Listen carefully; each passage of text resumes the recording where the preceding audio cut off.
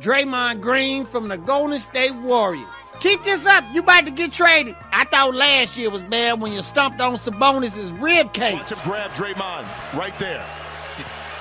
Now, that right there is where the foul came in.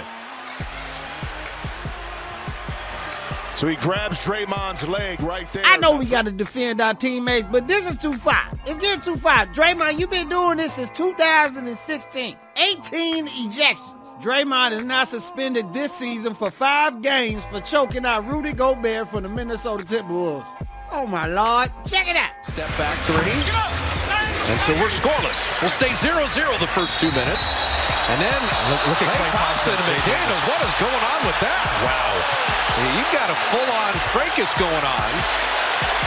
Draymond came in to defend Klay. This got out of hand very quickly. Jaden McDaniels puts his hand on his jersey. Now they're swinging each other around. Gobert. This is the NBA, not the MMA. The hell wrong with you? I know us older basketball players back in the 80s and 90s. We loved that rough and tough basketball, but times have changed. Draymond, you setting a bad example for the NBA. It's about to be over. You're going to be right next to James Harden on about 5 or 6 different teams and singing the national anthem right next to Flavor Flav. Keep playing around. Boy, ain't no fucking way, boy. Boy, ain't no way, boy. Boy, ain't no way, boy. Draymond will lose over $760,000 over the next 5 games with no pay, plus a $25,000 fine. Ain't you learned your lesson yet? Y'all think Draymond gonna get traded next season? Let me know. It's getting a little too much.